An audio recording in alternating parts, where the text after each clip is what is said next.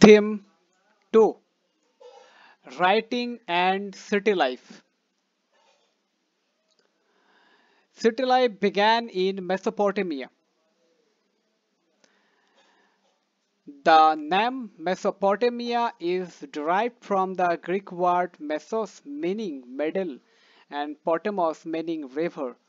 The land between the Euphrates and the Tigris River that is now part of the Republic of Iraq. Mesopotamian civilization is known for its prosperity, city life, its voluminous and rich literature, and its mathematics and astronomy. Mesopotamia's writing system and literature spread to the eastern Mediterranean, northern Syria, and Turkey after 2000 BCE, so that the kingdoms of that entire region were writing to one another and to the Pharaoh of Egypt in the language and script of Mesopotamia. Here we shall explore the connection between city life and writing and then look at some outcomes of a sustained tradition of writing. In the beginning of recorded history, the land, mainly the urbanized south, see discussion below, was called Sumer and Akkad. After 2000 BC, when Babylon became an important city, the term Babylonia was used for the southern region from about 1100 BCE, when the Assyrians established their kingdom in the north. The region became known as Assyria. The first known language of the land was Sumerian. It was gradually replaced by Akkadian around 2400 BC when Akkadian speakers arrived. The language flourished till about Alexander's time 336 to 323 BC, with some regional changes occurring from 1400 BC. Aramaic also trickled in. This language, similar to Hebrew, became widely spoken after 1000 BC. It is still spoken in parts of Iraq.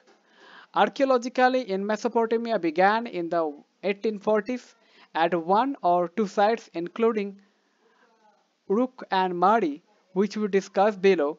Excavation continued for decades. No Indian site has ever seen such long-term projects. Not only can we study hundreds of Mesopotamian buildings, statues, ornaments, graves, tools, and seals as sources. There are thousands of written documents. Mesopotamia was important to Europeans because of references to it in the Old Testament. The first part of the Bible, for instance, the book of Genesis of the Old Testament refers to Shimmer, meaning Sumer, as a land of brick-built cities. Travelers and scholars of Europe looked on Mesopotamia as a kind of ancestral land. And when archaeological work began in the area, there was an attempt to prove the literal truth of the Old Testament. According to the Bible, the flood was meant to destroy all life on earth. However, God chose a man, Noah, to ensure that life could continue after the flood. Noah built a huge boat and ark. He took a pair each of all known species of animals and birds on board the ark, which survived the flood.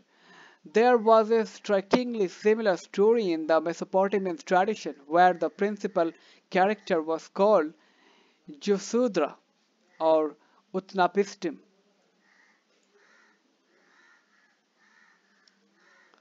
From the mid-19th century, there was no stopping the enthusiasm for exploring the ancient past of Mesopotamia. In 1873, a British newspaper founded an expedition of the British Museum to search for a tablet narrating the story of the flood mentioned in the Bible. By the 1960s, it was understood that the stories of the Old Testament were not literally true, but may have been ways of expressing memories about important changes in history.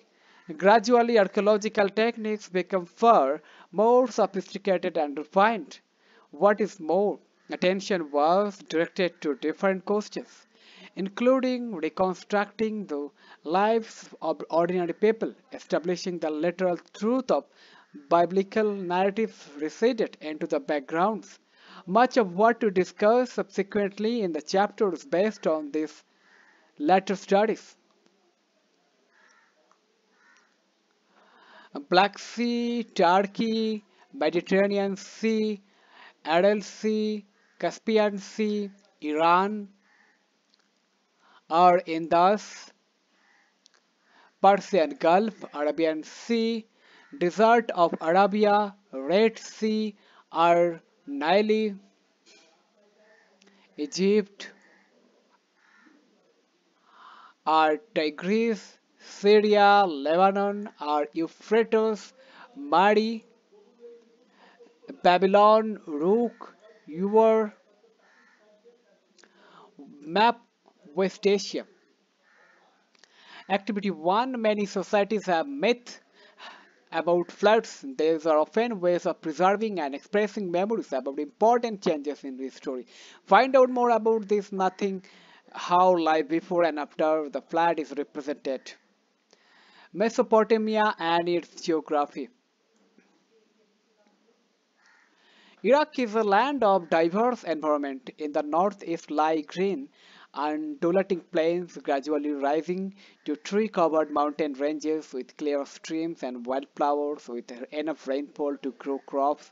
Here agriculture began between 7000 to 6000 BC. In the north there is a stretch of upland called a steppe where animal herding offers people a better livelihood than agriculture.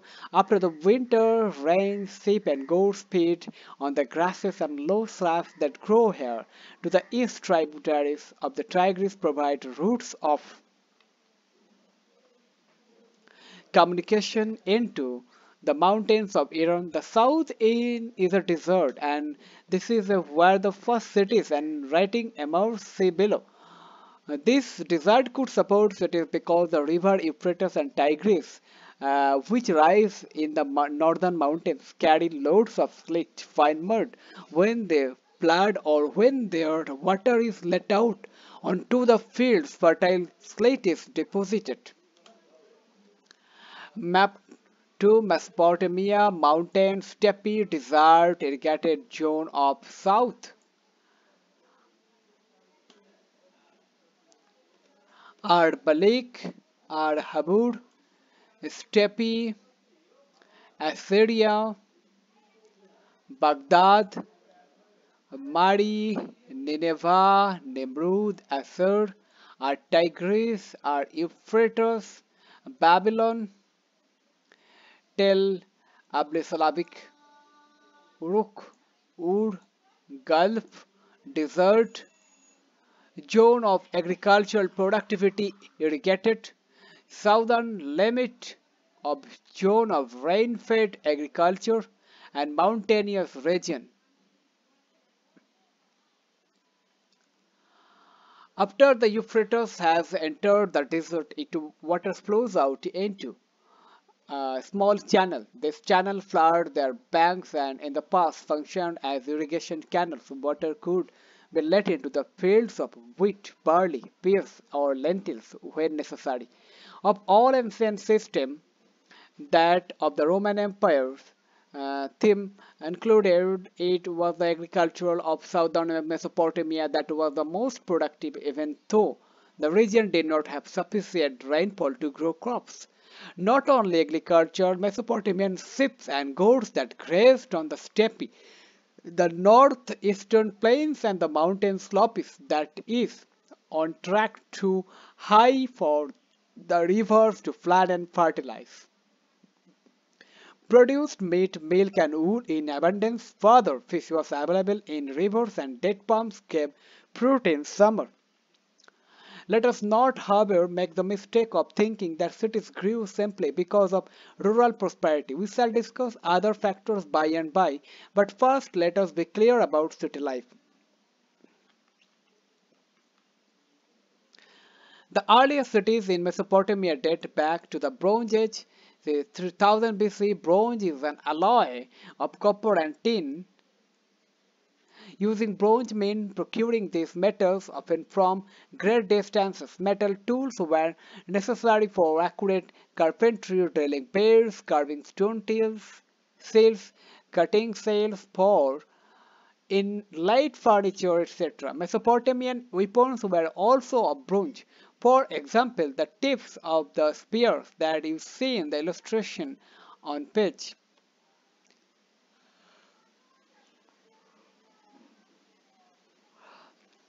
The significance of urbanism. Cities and towns are not just places with large population, it is when an economy develops in spheres other than food production that it becomes an advantageous for people to cluster in towns. Urban economics comprise, besides food production, trade, manufactures, and services. City people thus cease to be self-sufficient and depend on the products or services of others.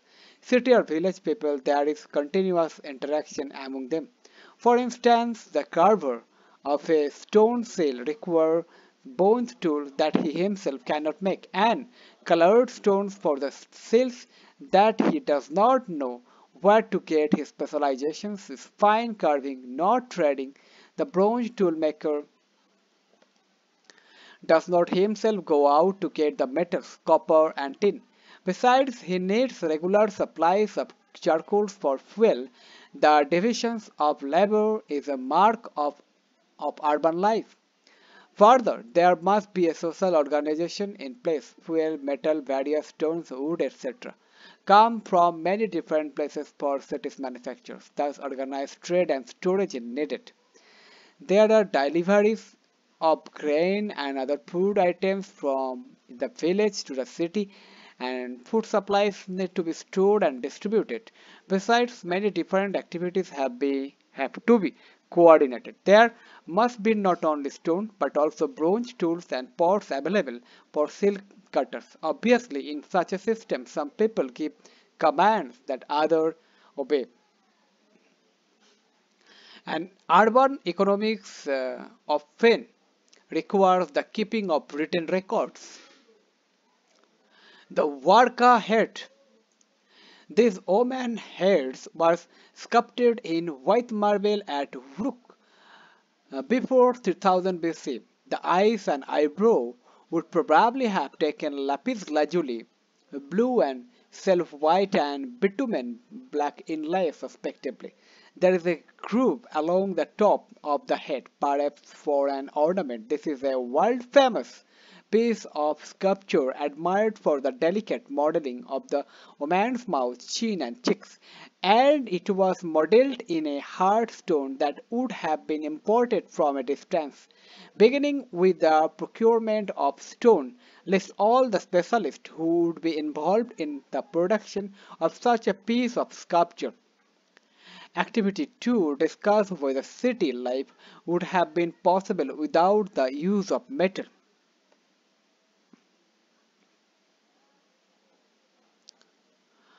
A movement of goods into cities. However, rich the food resources of Mesopotamia, in mineral resources were few. Most parts of the south lacked stones for tools, sails, and chairs. The wood of the Iraqi date palm and poplar was not good enough for cars, cart wheels, or boats, and there was no metal for tools, vessels, or ornaments. So we can surmise that the ancient Mesopotamians could have traded their abundant textiles and agricultural produce for wood, copper, tin, silver, gold, sail, and various stones from Turkey and Iran, or across the Gulf. These latter regions had mineral resources, but much less scope for agriculture, regular exchanges, possibly only when there was a social organization to equip foreign expeditions and direct the exchanges were initiated by the people of southern Mesopotamia. Besides craft, trade and services, efficient transport is also important for urban development. If it takes too much time or too much animal feed to carry grain or charcoal into cities on pack animals or block carts, the city economy will not be viable. The cheapest mode of transportation is everywhere over water. Riverboats or barges loaded with sacks of grain are propelled by the current of the river and or wind. But when animals transport goods that need to be fed, the canals and natural channels of ancient Mesopotamia were, in fact, routes of goods transport between large and small settlements. And in the account on the city of Mary, later in the chapter, the importance of the Euphrates as a world route will become clear. Clay tablets, say 3200 BC, each tablet in 3.5 cm or less in height, with picture-like signs, ox face, grain, boat, and numbers. Ox, grain, fish, numbers, boat.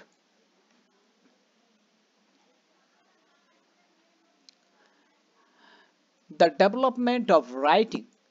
All societies have languages in which certain spoken sounds convey certain meanings. This is verbal communication. Writing too is verbal communication, but in a different way. When we talk about writing or a script, we mean that spoken sounds are represented in visible signs.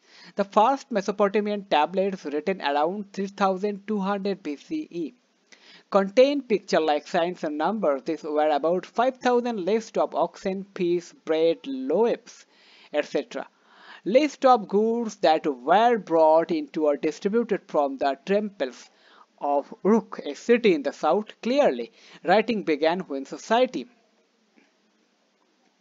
needed to keep records of transactions because in city life transactions occurred at different times and involved many people and a variety of goods.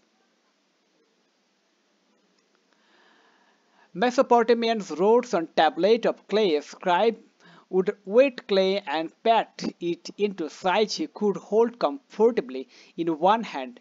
He would a clay tablet written on both sides in cuneiform. It is a mathematical exercise. You can see a triangle and lines across the triangle on the top of the observed sides. You can see that the letters have been pressed into the clay.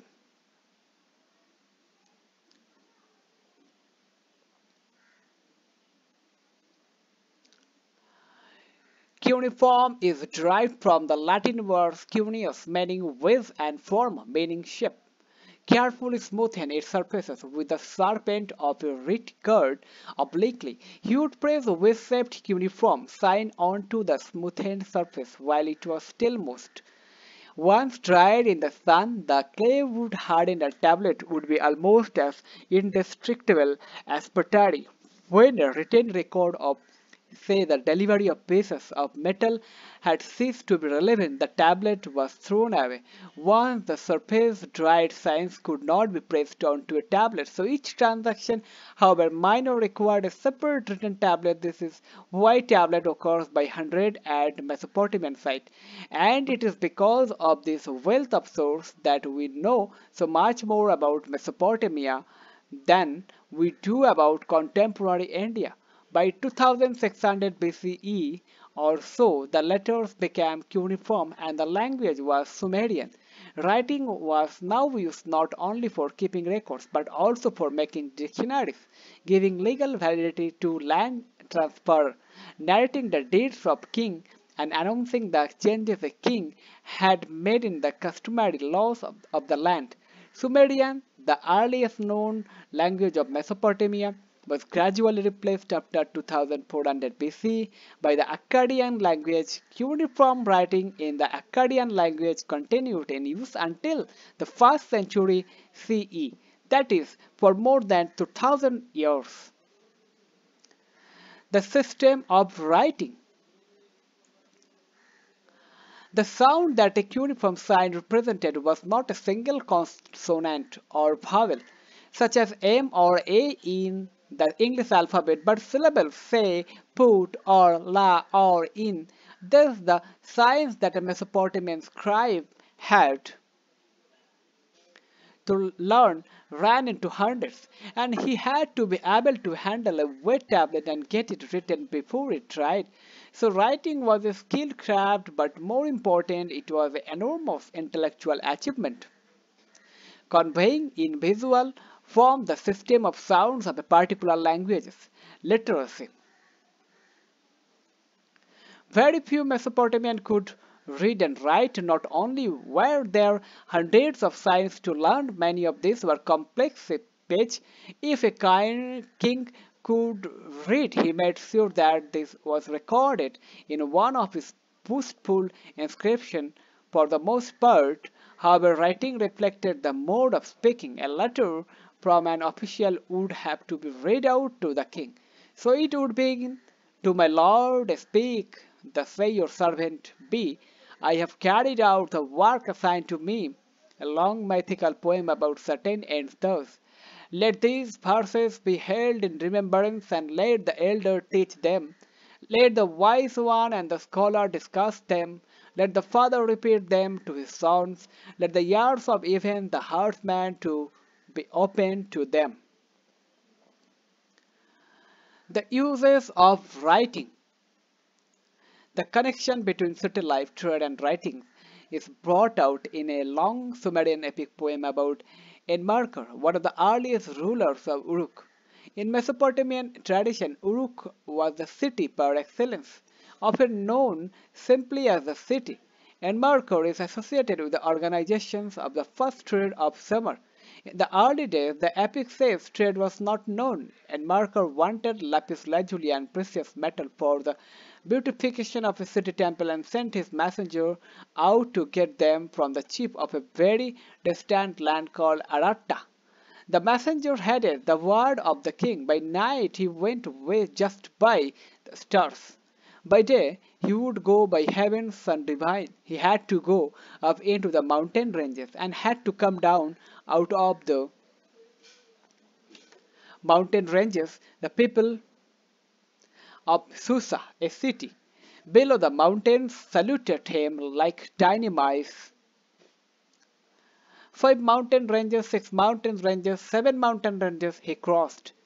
The poet means the ones that messenger had climbed to a great height. Everything appeared small in the valley far below. The messenger could not get the chief of Aratta to part with lapis lazuli or silver, and he had to make the long journey back and forth again and again, carrying threats and promises from the king of Uruk. Ultimately, the messenger grew weary of mouth. He got all the messages mixed up. Then Enmerkar formed a clay tablet in his hand, and he wrote the words down. In those days, there had been no writing down of words on clay. Cuneiform letters were V-shaped, hence like nails. Given written Given the written tablet, the ruler of Aratta examined the clay. The spoken words were nails. His face was frowning. He kept looking at the tablet. This should not be taken as the literal truth, but it can be inferred that in Mesopotamian understanding, it was kingship that organized trade and writing.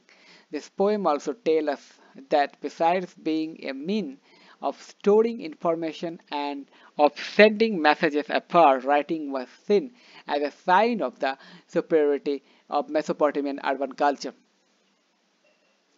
Urbanizations in southern Mesopotamia, temples and kings.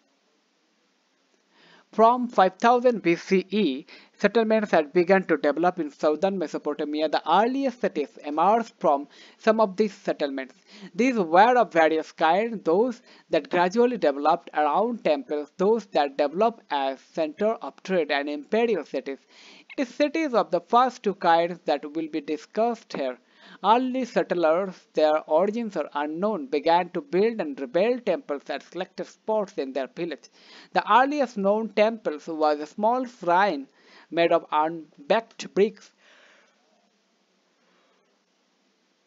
Temples were the residence of various gods, of the moon god of Ur, or of Inanna, of goddess of love, and were constructed in bricks. Temples became larger over time. with several rooms around open courtyards. Some of the early ones were possibly not unlike the ordinary house, for the temple was the house of a god. But temples always had their outer walls going in and out at regular intervals, which no ordinary building ever had.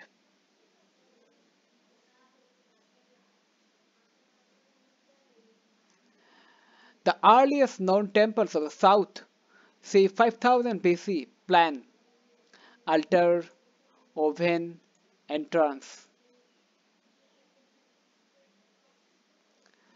The god was the focus of worship.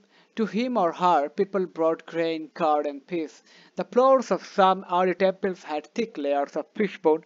The god was also the theoretical owner of the agricultural fields, the fisheries, and the herds of the local community.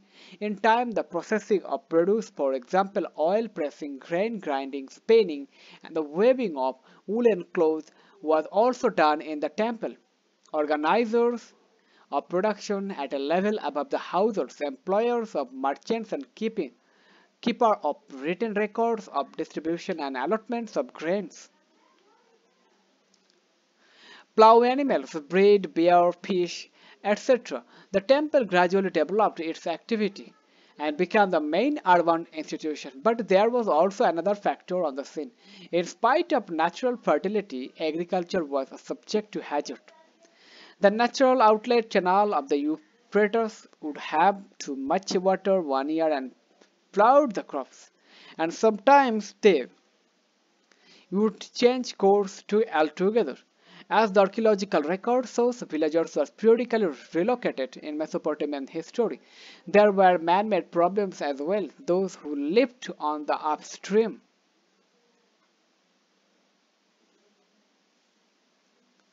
A temple of a later period, 3000 BCE, with an open courtyard and in and out facade, as excavated.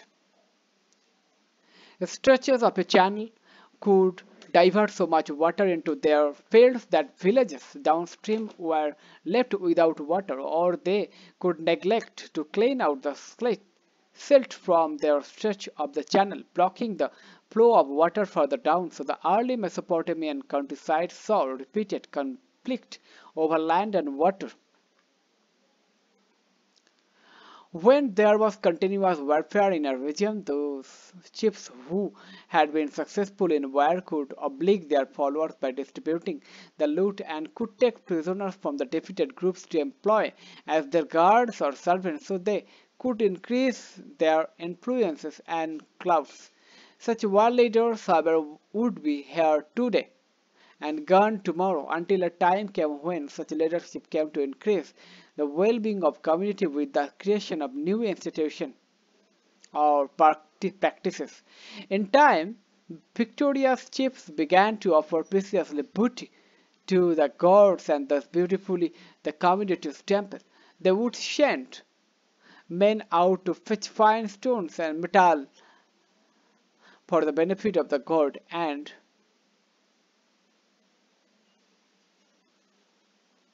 men out to fetch fine stones and metal for the benefit of the god and community, and organized the distribution of temple wealth in an efficient way by accounting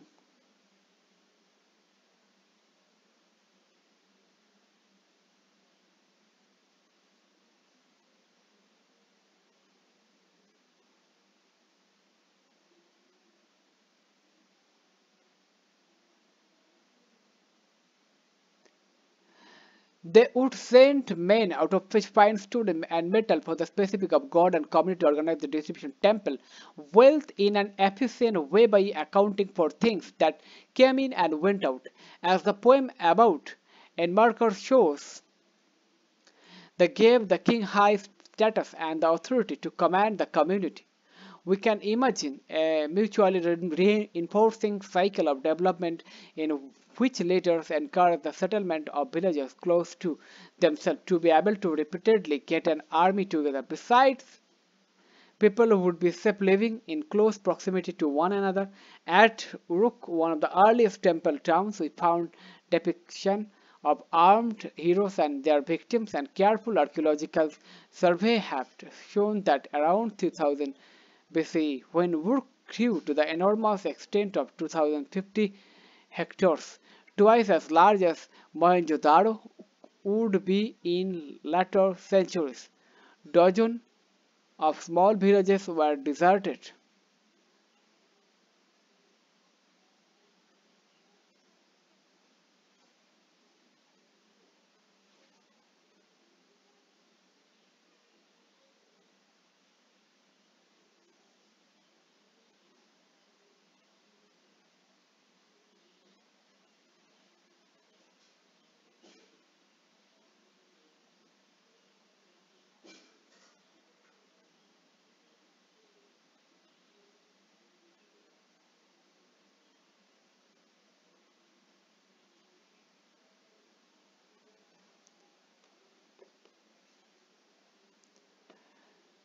There had been a major population shift. Significantly, Uruk also came to have a defensive wall at a very early date. The site was continuously occupied from about 4200 BC to about 400 C, and by about 2800 BC it had expanded to 400 hectares, where captives and local people were put to work for the temple or directly for the ruler. This rather than agricultural tax was compulsory. Those who were put to work were paid rations. Hundreds of rations lists have been found which give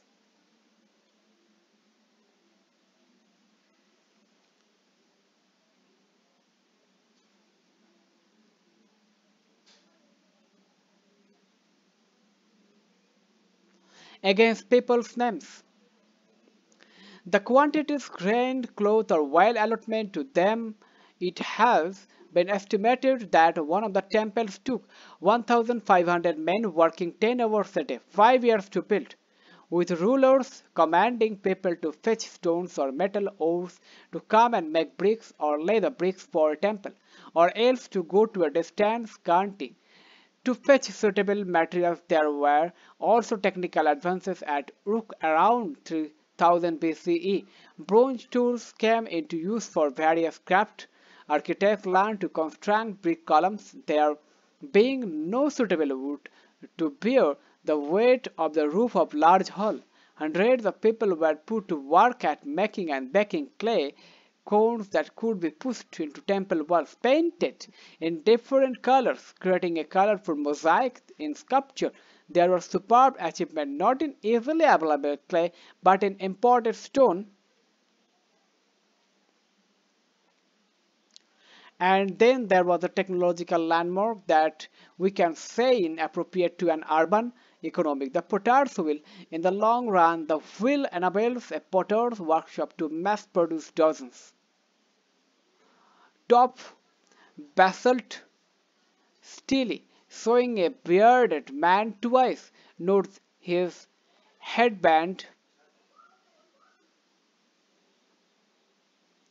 and hairs, waistband and long skirt. In the lower scene he attacks a lion with a huge bow and arrow. In the scene above, the hero finally kills the rampant lion with a spear. 3200 BC. Steles are stone slabs with inscription or carving. Impression of a cylinder cell. C. 3200 BC. The bearded and armed standing figure is similar in dresses and hairstyle to the hero in the stele shown above. Note 3 prisoners of were their arms bound and a fourth man beseeching the war leader.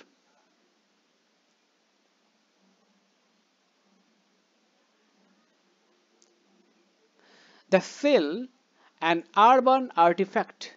In India, early stone seals were stamped in Mesopotamia until the end of the first millennium BCE. Cylindrical stone seals, pierced down the center, were fitted with a stick and rolled over wet clay so that a continuous picture was created. They were carved by very skilled craftsmen and sometimes carry writing the name of the owner, his guard, his official position, etc. A seal could be rolled on clay covering the string knot of a cloth package or the mouth of a pot. Keeping the contents safe when rolled on a letter written on a clay tablet, it became a mark of authenticity. So the seal was the mark of a city dweller's role in public life. 5 early cylinder seals and their impressions describe what you see in each of the impressions. Is the cuneiform script shown on them? Life in the city. What we have seen is that a ruling elite had emerged, a small section of society had a major share of the wealth. Nothing makes this fact as clear as the enormous riches, jewelry, gold vessels, wooden musical instruments, inlaid with white cells and lapis lazuli, ceremonial daggers of gold, etc., buried with some kings and queens at Ur. But what of the ordinary people? We know from the legal text disputes, inheritance matters, etc., that in Mesopotamian society the nuclear family was the norm. Although a married son and his family often resided with his parents, the father was the head of the family. We know a little about the procedures for marriage. A declaration was made about the willingness to marry, the bride's parent giving their consent to the marriage. Then a gift was given by the groom's people to the bride's. A nuclear family comprises of man, his wife, and children. People, when the wedding took place, gifts were exchanged by both parties, who ate together and made offering in the temple. When her mother-in-law came to fetch her, the bride was given her share of the inheritance by her father. The father's house, herds, fields, etc. were inherited by the sons. Let us look at Ur, one of the earliest cities to have been excavated. Ur was a town whose ordinary houses were systematically excavated in the 1930s. Narrow winding streets indicate that wheel carts could not have reached many of the houses. Sacks of grain and firewood would have arrived on donkey back. Narrow winding streets and the irregular shapes of house plots also indicate an absence of town planning. There are no street drains of the kind we found in contemporary Mohenjo-daro. Drains and clay pipes were instead found in the inner courtyards of the Ur houses, and it is thought that the house roof sloped inward and rainwater was channeled via the drain pipes into sumps in the inner courtyards. A sump is a covered basin in the ground into which water and sewage flow.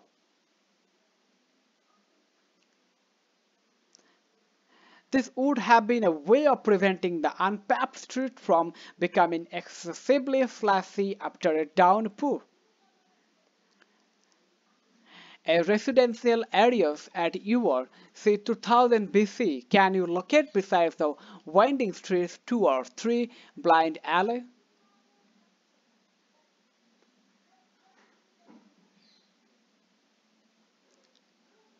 Yet people seem to have shipped all their household refuse into the streets to be trodden underfoot. This made streets level rise, and over time the thresholds of households had also to be raised to that no mud would flow inside after the rains. Light came into the rooms not from windows but from doorways opening into the courtiers. This would also have given families their privacy. There were superstitions about houses recorded in omen tablets at Ur. A raised threshold brought wealth. A front door that did not open towards another house was lucky, but if the main wooden door of a house opened outwards instead of inwards, the wife would be a torment to her husband. There was a town cemetery as Ur in which The graves of royalty and commoners have been found, but a few individuals were found buried under the plots of ordinary houses.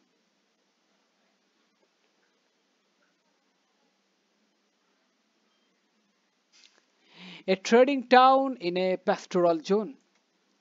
The location of Mari. River Euphrates, agricultural land, Mari. Low-lying flooded land, Plateau. Land flooded each year, late spring glacial posture. Agricultural land, terrace, the canal water cannot reach pasture land. Pasture land in spring, seasonal system, Wadi, low-lying land to plateau.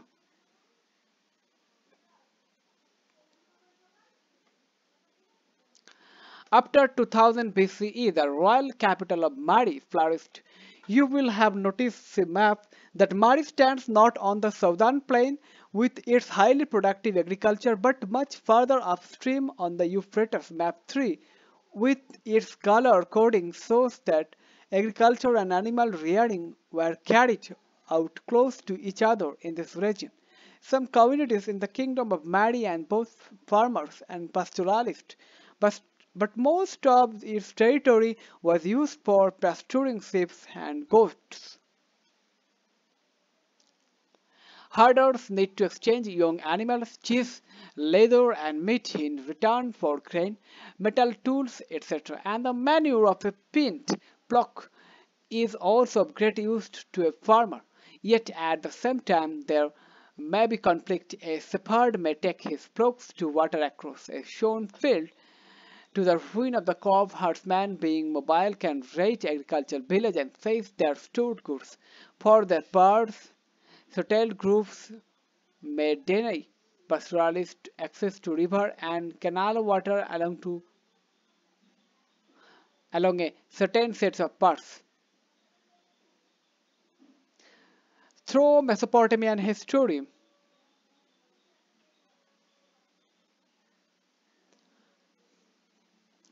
nomadic communities of the western desert filtered into the prosperous agricultural heartland. Shepherds would bring their flocks into the shown area in the summer. Such groups would come in as herders, harvest laborers, or hired soldiers, occasionally become prosperous and settle down.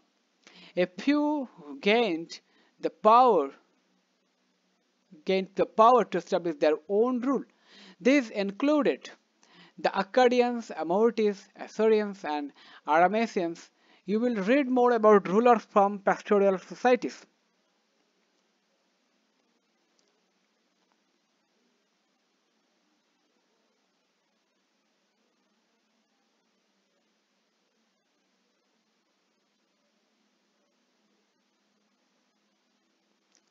In Theme 5, we king of Mari were Amorites whose dress differed from that of the original inhabitants, and who respected not only the gods of Mesopotamia but also raised a temple at Mari for Dagon, god of the steppe. Mesopotamian society and culture were thus open to different people and culture, and the vitality often of the civilizations were perhaps due to this intermixture.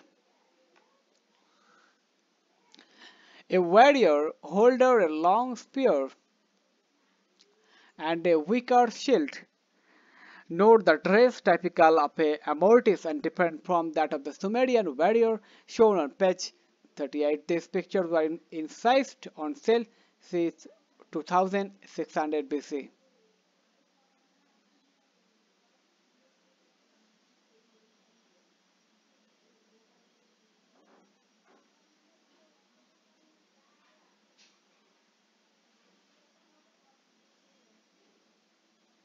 The palace at Mari of King Jimrilim 1810 to 1760 BC.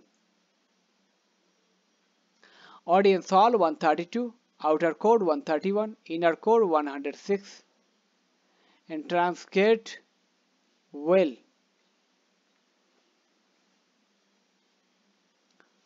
courtyard 131, scribe's office with benches and clay bins for storing tablet.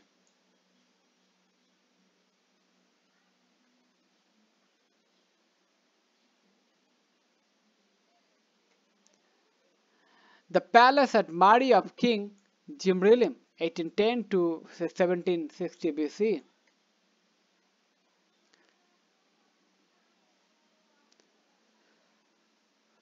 The great palace of Mari was the residence of the royal family, the hub of administration and a place of production, especially of precious metal ornaments. It was so famous in its time that a minor king came from North Syria just to see it, carrying with him a letter of introduction from a royal friend of the king of Mari, Jimrim. Daily lists reveal that huge quantities of food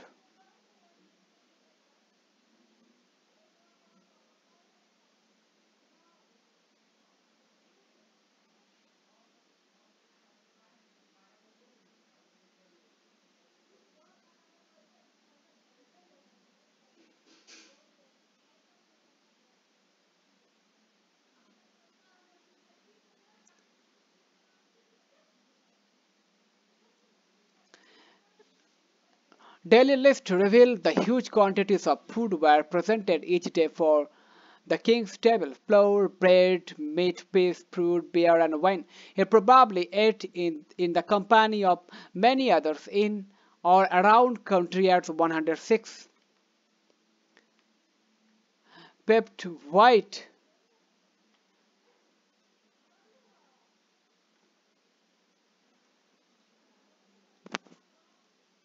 You will notice from the plan that the places had only one entrance.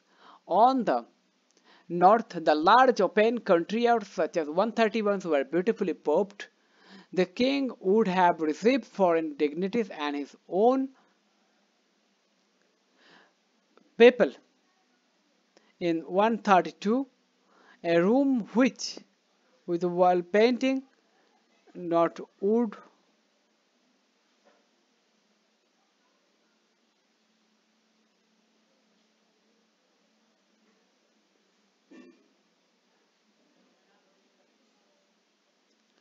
the king would have received foreign dignitaries and his own people in 132, a room with wall painting that would have awed the visitor. The palace was a sprawling structure with 260 rooms and covered an area of 2.4 hectares. Kitchen, workshop and kitchen, royal suite, lavatory and bath.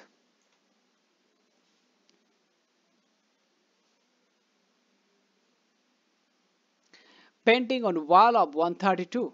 Activity 3. Trace the route from the entrance to the inner court. What do you think would have been kept in the storerooms?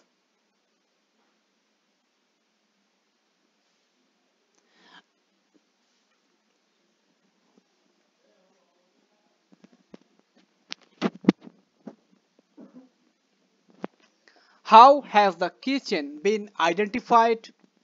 Comment this.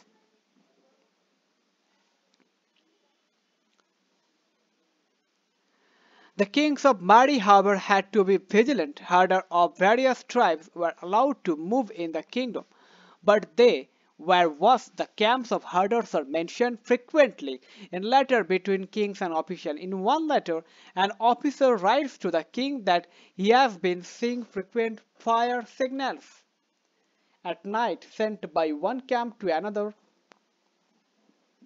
and he suspects that a raid or an attack is being planned.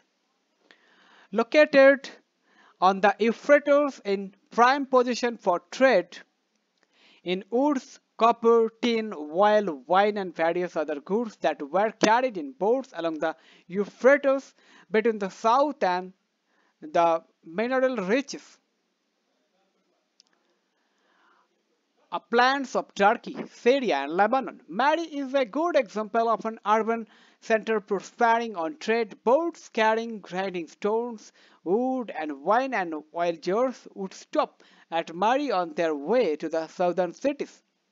Officers of this town would go aboard, inspect the cargo. A single river boat could hold 300 wine jars and levy a charge of about one-tenth the value of the goods before allowing the boat to continue downstream.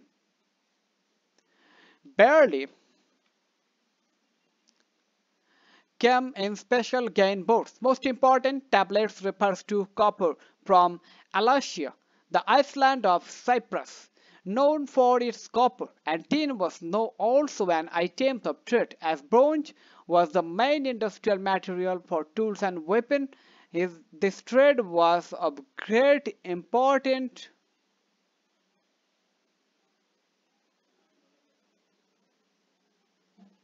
Thus, although the kingdoms of Mary was not militarily strong, it was exceptionally prosperous. Excavating Mesopotamian towns. Today, Mesopotamian excavators have much higher standards of accuracy and care in recording than in the old days, so that few dig huge areas the way UR was excavated. Moreover, few archaeologists have the fund to employ large teams of excavators, thus the modes of obtaining data was changed. Take the small town at Abu Slavik, about 10 hectares in area in 2500 BC, with a population less than 10,000. The outlines of walls were at first traced by scraping surfaces. This involves scraping of the top few millimeters of the mound with the sharp and wide end of a shovel or other tools. While the soil underneath was still slightly moist, the archaeologists could make out different colors, textures, and lines of bricks, wall, or pits, or other features. If houses that were discovered and excavated, the archaeologists also sift through tons of earth to recover plant and animals remain, and in the process identifying.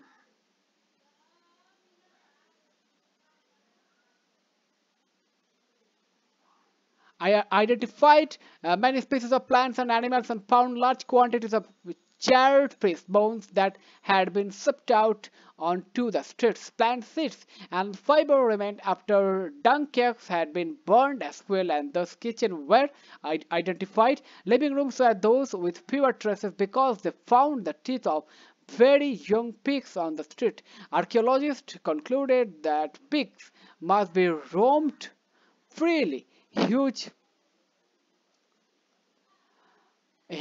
freely here as in any other Mesopotamian town. In fact, one has burial contained some pig bones. The dead person must have been given some bark for his nourishment. In the artifact, the archaeologists also made microscopic studies of room floors to decide which rooms in a house were roofed with popular logs, palm leaves, straws, etc.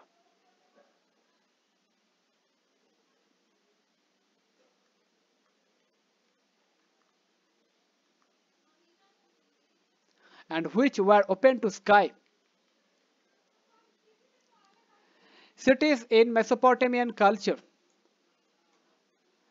Mesopotamian valued city life, in which people of many communities and cultures lived side by side after cities were destroyed in war. They recalled them in poetry. The most poignant reminder to us of pride Mesopotamians took in their cities come at the end of the Gilgamesh epic, which was written on 12 tablets. Gilgamesh is said to have ruled the city of Uruk Sometime after Enmerker, a great hero who subdued people far and wide, he got a shock when his heroic friend died. He then set out to find the secret of immortality. Crossing the waters that surround the world after a heroic attempt, Gilgamesh failed and returned to Urk. There, he consoled himself by walking along the city wall. Back and forth, he admired the foundation made of fired bricks that he had put into place. It is on the city wall of Uruk that the long tale of heroism and endeavor fizzles out. Gilgamesh does not say that even though he will die, his son will outlive him, as a tribal hero would have done. He takes consolation in the city that his people had built. The legacy of writing. While moving narratives can be transmitted orally, science requires written text that generations of scholars can read and build upon. Perhaps the greatest legacy of Mesopotamia to the world is its scholarly tradition of time reckoning and mathematics. Dating around 1800 BC are tablets with multiplication and division tablets, table squares and square root tables, and tables of compound interest. The square root of 2 was given as 1 plus 24 by 60 plus 51 by 60 whole square plus 10 by 60 cube. If you work this out, you will find that the answer is 1.41421296, only slightly different from the correct answer 1.41421356. Students had to solve problems such as the following: a field of area such and such is covered 1 finger deep in water. Find out the volume of water. The division of the year into 12 months according to the revolution of the moon around the earth. The division of the month into 4 weeks. The day into 24 hours. And the hours in the 60 minutes. All that we take for granted in our daily lives has come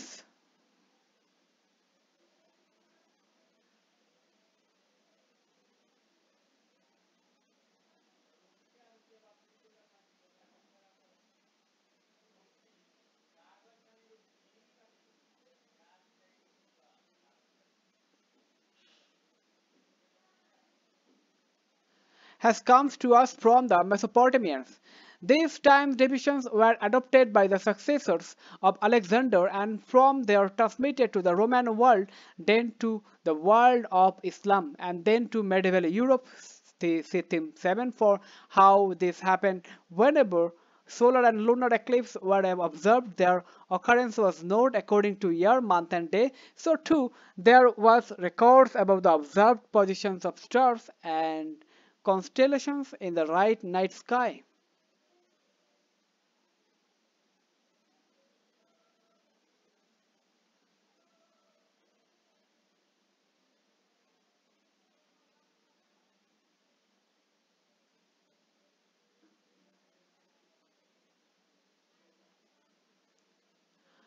None of these momentous Mesopotamian achievements would have been possible without writing and the urban institution of school where students read and copied earlier written tablet and where some boys were trained to become not record keepers for the administration but intellectuals who could build on the work of their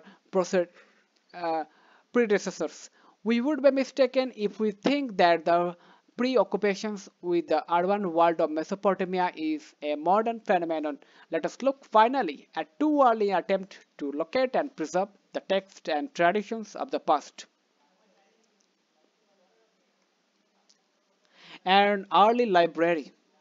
In the Iron Age, the Assyrian of the north created an empire of its height between 720 and 610 BC that stretched as far west as Egypt. The state economy was now a predatory one, extracting labors and tribute in the form of foods, animals, and metal crafting items from a vast subject population. The great Assyrian kings, who had been immigrants, acknowledged the southern region Babylonia as the center of high culture, and the last of them, Assurbanipal, 668 to 627 BC, collected a library at his capital, Nineveh in the north. He made great efforts to gather tablets on history, epics, omen, literature, astrology, hymns and poems. He sent his scribes south to find old tablets because scribes in the south were trained to read and write in schools,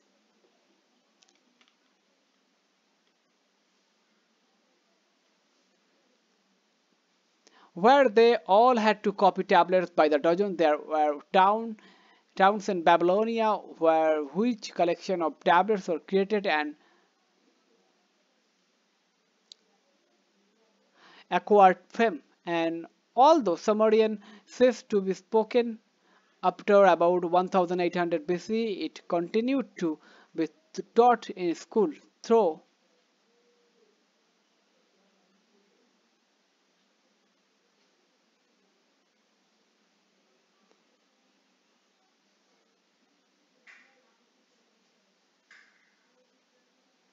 vocabulary texts, signed, list, bilingual, Sumerian, and Akkadian tablets each. So even in 650 BC, cuneiform tablets written as far back as 2000 BC were intelligible, and Assurbanipal's men knew where to look for early tablets for their copies. Copies were made of important texts such as the Epic of Gilgamesh. The copier stating his name and writing the date. Some tablets ended with a reference to Assurbanipal, Assurbanipal, king of the universe, king of Assyria, on whom the gods bestowed vast intelligence, who could acquire the recondite details of scholarly erudition. I wrote down on tablet the wisdom of gods, and I checked and collected the tablets. I placed them for the future in the library on the temple of my god Nabu at Nineveh, for my life and the well-being of my soul, and to sustain the foundations of my royal throne. Most important, there was a cataloging. A basket of tablet would have a clay label that was cataloging. A basket of table would have a clay label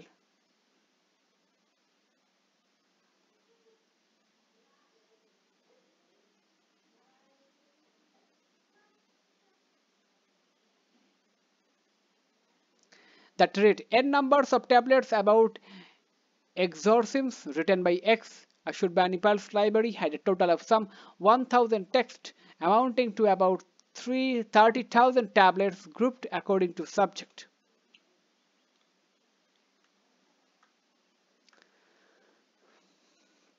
And an early archaeologist, a man of the southern marshes, Nabopolassar, released Babylonia from Assyrian domination in 625 BC. His successor increased their territory and organized building project at Babylon. From that time, even after the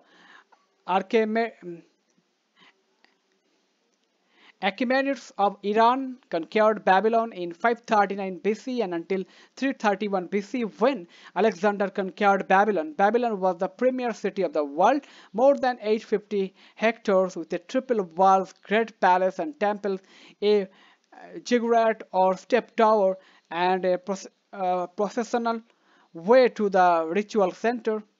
Its trading house had widespread dealing, and its mathematicians and astronomers made some new discoveries. Nabonidus was the last ruler of the independent Babylon. He writes that the god of Ur came to him in a dream and ordered him to appoint a priestess to take charge of the cult in that ancient town in the deep south. He writes because for a very long time the office of high priestess had been forgotten. Her characteristic features now were indicated. I bethought myself day after day. Then he say he found the stele of a very early king whom we today date to about 1150 BC and saw on that stele the carved image of the priest's place. He observed the clothing and the jewelry that was depicted. This is how he was able to dress his daughter for her consecrations as priestess. On another occasion, Nabonidus' men brought to him a broken statue inscribed with the name of Sargon, king of Akkad. We know today that the latter ruled around 2370 BCE. Nabonidus and indeed many intellectuals had heard of this great king of remote times. Nabonidus felt he had to repair the statue. Because of my reverence for the gods and respect for kingship, he writes, I summoned skilled craftsmen and replaced the head.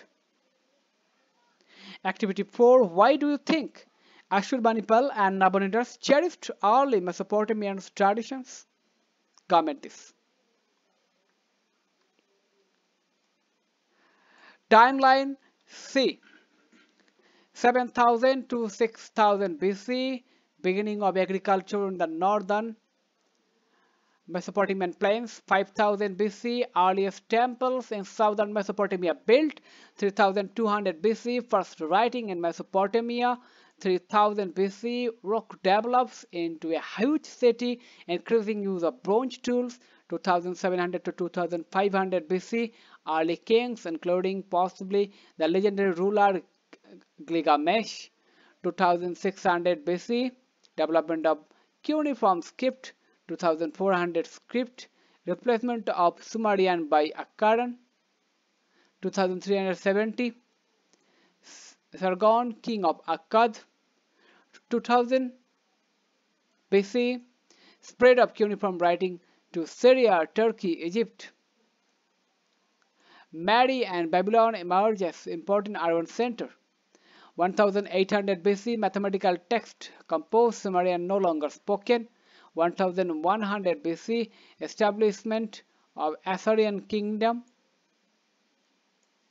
1000 BC, use of iron. 720 to 610 BC, Assyrian Empire. 668 to 627 BC, rule of Ashurbanipal. 331 BC, Alexander conquers Babylon. See, 1st century C, Akkadian and